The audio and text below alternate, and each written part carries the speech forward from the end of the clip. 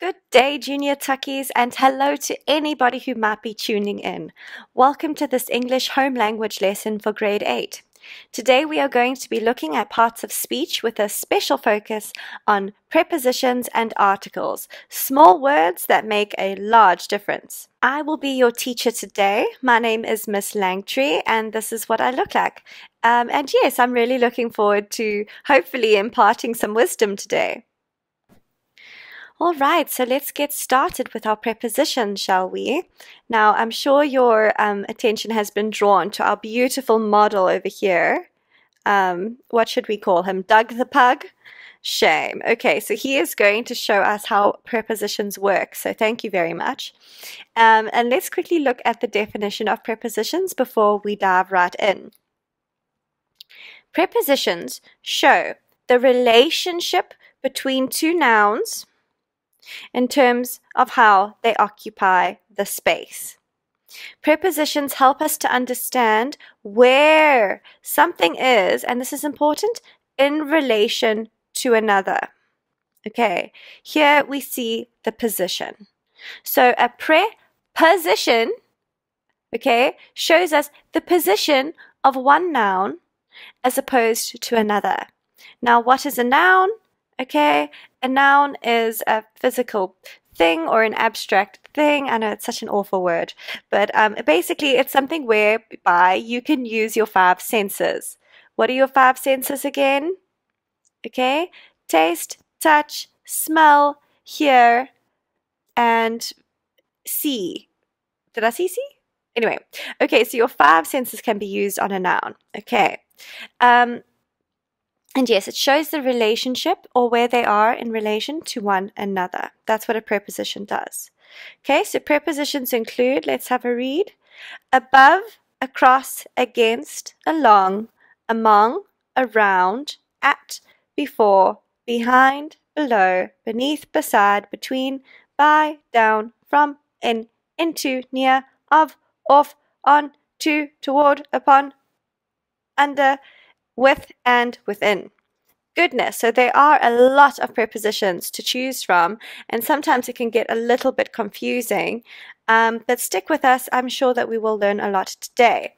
So have a look here at the pug, the first example of the pug. The pug is on the table. Can you help me point out the nouns, please? Okay, pug is one, and table is the other one. Those are the two nouns in the sentence. Okay, the pug and the table. The preposition is helping me understand that the pug is on the table. He's sitting on the table. Okay, his little feet are on the table over there. Okay, what else could I use? I'm just looking at my examples over here. I could say above the table, but that implies that the pug isn't really sitting on the table. It's almost hovering above the table, which is a terrifying thought, flying pugs. Around, at, before, behind, below. No, on is the most appropriate word. Okay, upon. I place the pug upon the table. You could say upon. Okay, you could say that one. Anyway, let's move on to our next example. The pug is underneath the table. Note, nothing else in these sentences is changing. Okay, the only thing that is changing are the prepositions. So let's have a look here. Underneath the table. Do you see how this pug is now moved? Okay, and his position in relation to the table has changed. That is what prepositions are all about. They help us see how one noun is in relation to another. Okay, so he's underneath the table. Besides, we could say beneath. He's beneath the table. He's below the table. We could say he is not above the table. He is not down. Near, he is quite near the table. Okay, so a lot of prepositions, you just have to choose the most appropriate one for you. Often you do have a range of prepositions to choose from. Okay, let's have a look at this one over here, the third example. The pug is next to the table. Here's the table, okay? And as you can see, absolutely correct. This pug is sitting next to the table. Okay, perhaps I could also say Against the table, I could say. Around the table, at the table. He could be at the table. If he was behind the table, where would he be? He would be on the other side. Hey, okay, he'd be on the other side of the table, behind the table. Okay, so I hope that this helps you just to get a clearer picture of what a preposition actually is. Please write down the different types of examples of prepositions. Right, it's all well and good for me to say prepositions show the relationship and then to send you on your merry way, but we are in high school now, so we do need to unpack it a little bit more. But in a test, if you say preposition, it is correct. But just note that prepositions can show the relationship between nouns in a variety of different ways. For example, prepositions can show the position of a noun. Okay, we know that. So where are the nouns? Here is one. The lamp, right? Where's the other noun? The lamp beside the desk shone brightly. Shone is a verb. You shine bright like a diamond, don't you? And then brightly is an adverb. Look at our other videos if you didn't pick that up. Okay? So the desk, yeah, desk is our other noun here. So the lamp beside the desk shone brightly. Perfect. That is our preposition. Okay, now I know exactly where the lamp is in relation to the desk. The river near my house is flooding. Is flooding is the verb. Okay, river is a noun and house is a noun. Okay, so the preposition is near. Where is the river? It's near my house. Okay, perfect. Number 2, prepositions can show a noun's movement. Okay, so let's have a look at these sentences. I waded through the water to climb over the bank. Okay, let's start with locating our nouns because we can't decide if there's a relationship between the two nouns. Look over here at this picture, by the way. See the relationship between the two nouns, okay? If we don't know where the nouns are. So, I is definitely, it's a pronoun, but it's still a noun, okay? I waded, that's a verb, okay? I waded, it means to go through slowly. I waded through the water to climb over the bank. Water is a noun. You can use your 5 senses on water to climb over the bank. Yeah, bank is a noun. By bank, I think that they mean a river bank. They don't mean a standard bank. Okay, right. Here are our nouns. Okay, so is there a relationship? I waded through the water. Yes, that helps me understand. He didn't wade above the water or under the water. He waded through the water. Okay, to climb over the bank. Yep, that's another preposition, folks. Okay, because this is what he's doing. Okay, this is what this noun here is doing. I went through the water and climbed over the bank. Okay, so those prepositions are showing us the movement of this noun. I swam across oceans for you, and you would not step onto a puddle for me? Shame. Hey, it's tough out there for this person. Okay, so let's find the nouns. All right, so I, once again, is a noun. Pronouns count as nouns in this preposition sort of conversation. Okay, so I swam. What swam? Yep, it's a verb. Okay, across oceans. Can I use my 5 senses on the word ocean? Yes, I can definitely do that.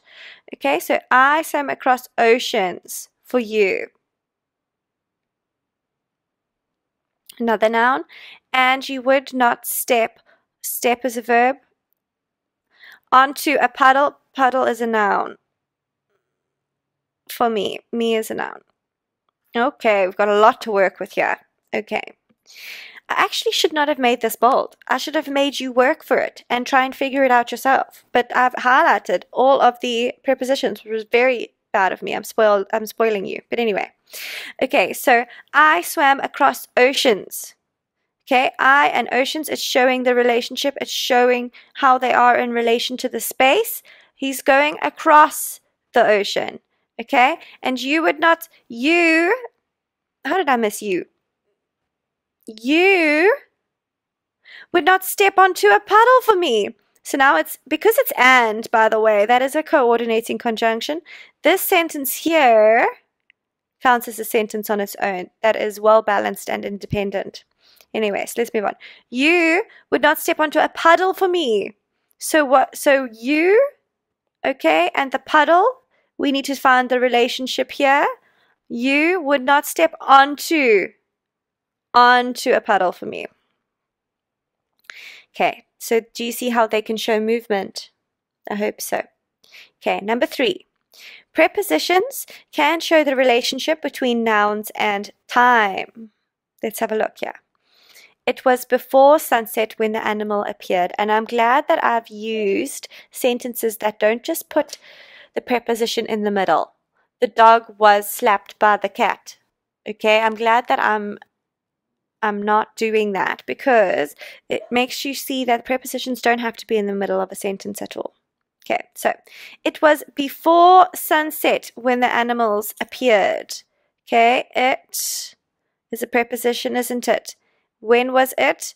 It was before sunset. Okay, at midnight we will shout Happy New Year. All I did here was I moved at midnight from the end of the sentence. So we will shout Happy New Year at midnight, okay, to the beginning. Doesn't matter. Okay, so at midnight, okay, midnight is a noun.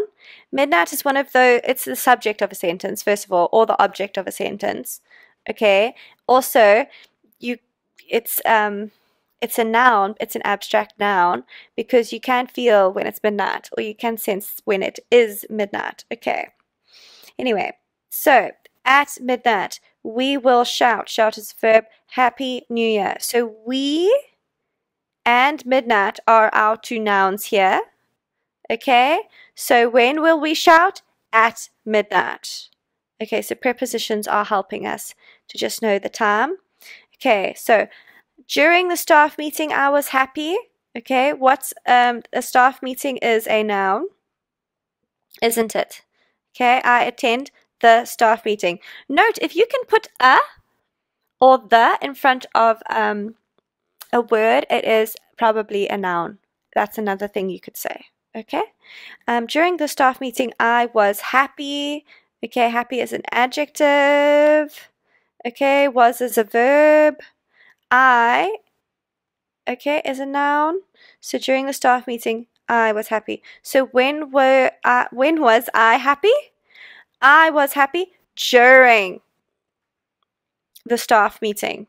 Do you see the relationship between the 2 nouns there? Good.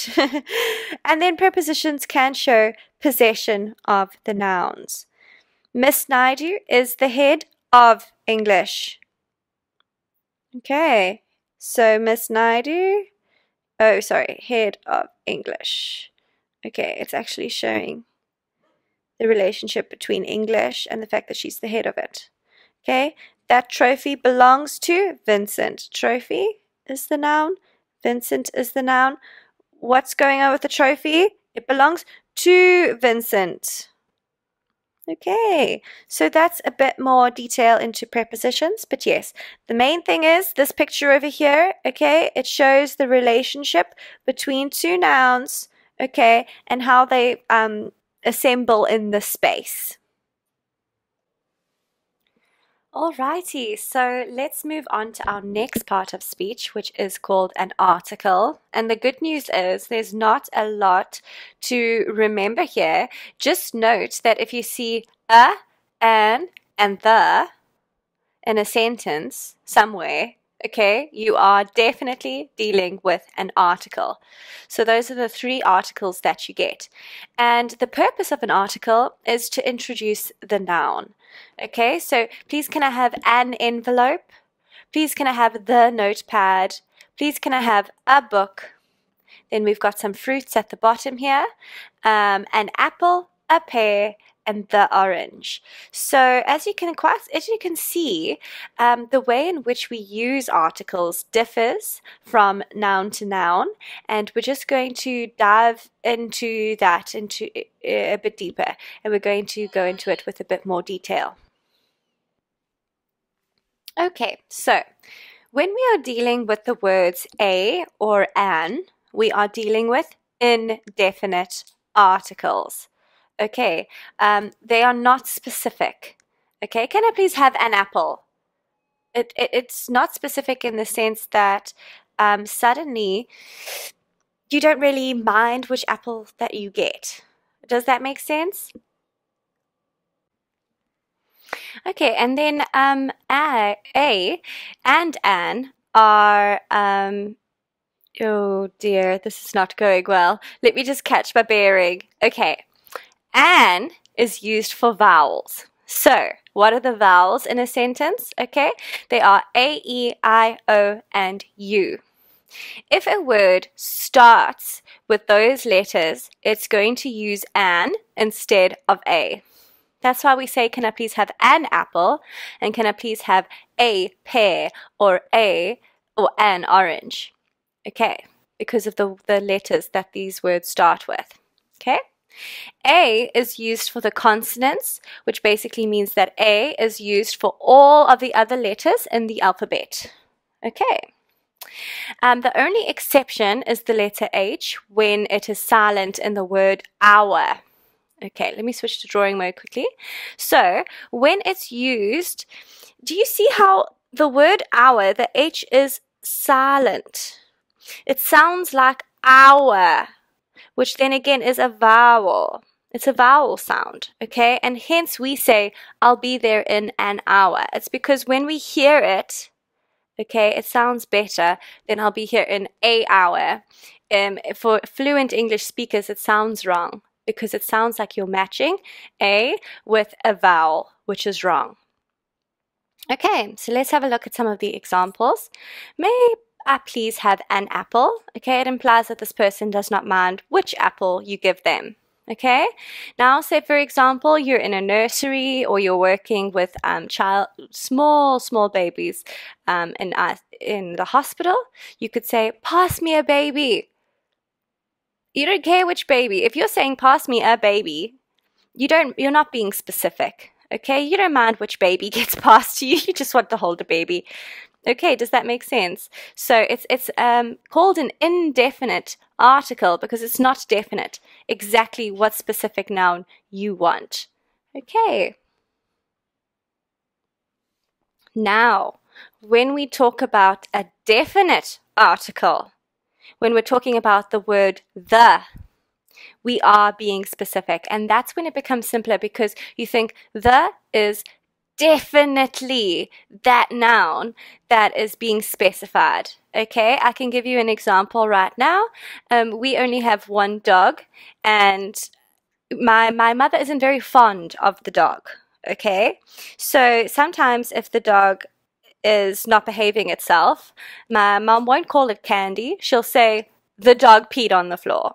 And I don't have to question, which dog she's referring to. I know it's Candy. She's done it again. Shame she's getting old. So when you say the, it means that we all know who is being referenced or what is being referenced. Okay? And it is specific to that specific noun. So say, for example, you've got an essay due. An essay is the noun. Your teacher can say, where is the essay? She's not asking about a grade 5 essay that you did on mountains. She's asking about the essay that was due today. Do you see how it's definitely that specific noun? So that's how I remember definite and indefinite. Okay, it's because when it's indefinite, it's like, can I have an apple? You're at an apple orchard. You don't care which apple, that you're going to get. But when it's definite, you use the word the. Okay, and then it's suddenly noted that it's for that specific option. Please may I have the apple? There's only one now. Please may I hold the baby? Okay, say for example there's parents in the picture. You could say, oh, can you just take care of the baby? I've got to run some errands. They're not thinking that it's their baby's friend. They're thinking, right, now, when we are talking about a definite article, we are definitely talking about something that is specific. For example, my family has a dog named Candy. It's the family dog, and when I go and visit and something's gone wrong, my mom doesn't refer to her as Candy. She'll refer to her as the dog, specifically if the dog's done something wrong. So she'll say to me, the dog has peed on the floor. I am not questioning which dog in the neighborhood has peed on the floor. I am not questioning if it's at the SPCA. I know it's the dog, and it's our dog. It's specific. And by her saying the dog, she knows that I know that we're talking about one specific noun. Okay, and that's why it's called a definite article. There are no ifs or buts about it. Another thing that you could say perhaps is, for example, you've got an essay due next week Wednesday, and next week Wednesday comes along and you arrive with nothing in your hands. And your teacher says, where is the essay? She is not referring to a grade 5 essay on mountains that you did for geography. She wants the essay that was due today, and she knows that you know. Okay, so that's when we're talking about a definite article, and when we use the word the, it's implied that it's specific, and it implies that everybody in the room knows what you are referring to. Very different to a and an, which is more general. Let's look at some of the very similar examples on the slide here, where it says, please can I have the apple? Okay, now note, there's only one apple. It's this one. Okay, and perhaps they don't like red apples, they only want the one green apple. Okay, so it's more specific. May I hold the baby? Think of parents who only have one child. If they say, oh, can you hold the baby for a second? I'm just going to run out. Everybody knows what noun is in question. It's the baby. It's the only one in that house. Okay, so it's a definite article. Very, very different to can I hold a baby? Because that just means, oh, I don't mind, I'll hold any baby. Okay, or I'll have any apple. So do you see how it's such a small word, but it really does make a major difference in the sentence. Okay, so a, an, and the. Those are your articles. And this marks the end of the video. Thank you so much for learning about prepositions and articles with me today. I sure do hope that it was helpful. Keep an eye out for the question and answer session, which we are going to do, which is going to cover prepositions and articles, but also all the parts of speech that we have covered so far. The next video is going to be on idiophones, otherwise known as onomatopoeia, depending what school you go to. And also we will be touching on interjections as well. And then that will be the last of our language parts of speech section. So keep an eye out for that, and thank you again for watching. See you soon.